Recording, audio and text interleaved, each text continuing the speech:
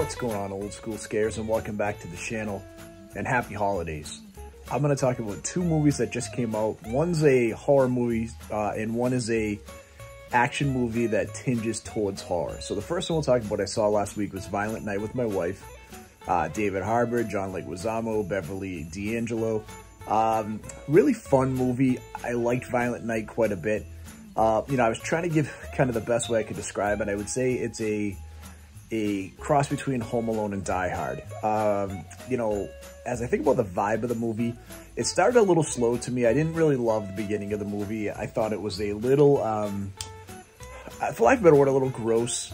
There's some some very, very juvenile humor in the beginning.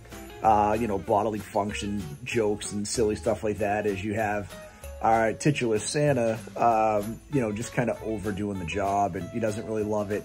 The whole premise is a young girl. Her family's kind of in turmoil. They're very wealthy. They get kidnapped by a terrorist organization led by John Leguizamo.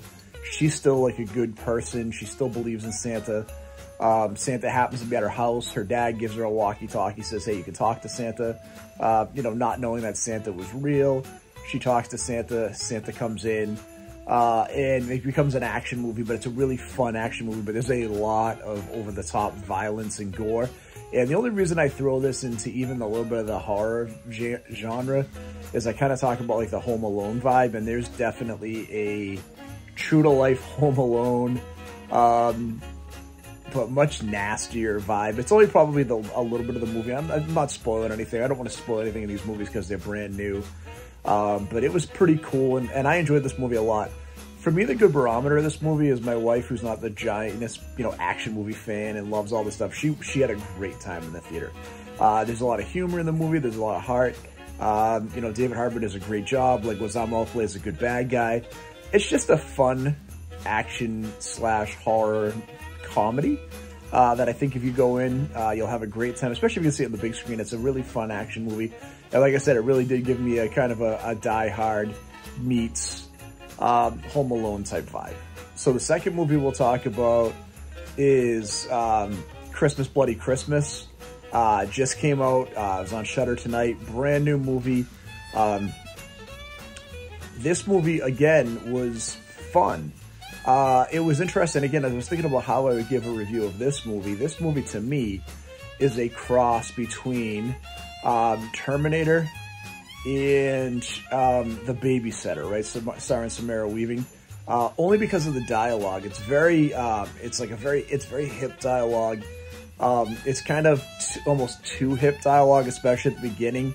But the Santa is essentially, it's a robotic Santa.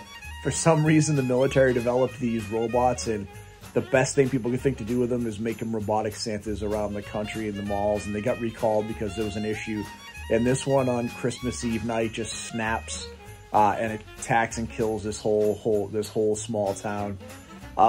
It's fun, but again, especially as you get towards the end, it's probably 10 minutes too long.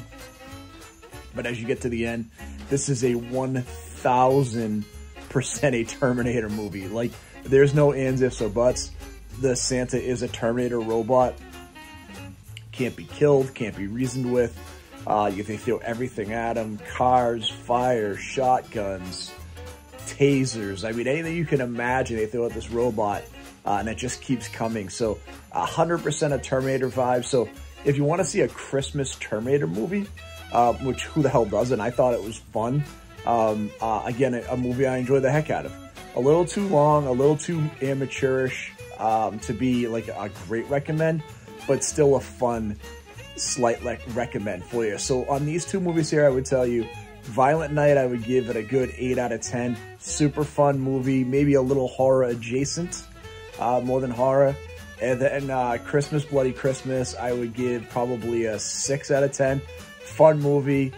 A little unrealistic dialogue, like I said, kind of very similar into that Babysitter vein, where it's a little too hip for its own good, and full on, like I said, by the end of the third act, you're watching a Terminator movie, but with a whole heck of a lot more gore, and definitely a Christmas theme. So those are our two right there. I hope you have a chance to check them out, enjoy them if you like the holidays like I do. love Halloween, but we love Christmas. So really fun to get in and check some of those out. If you haven't done so far, please hit that like and subscribe button. And as always, stay scary and happy holidays.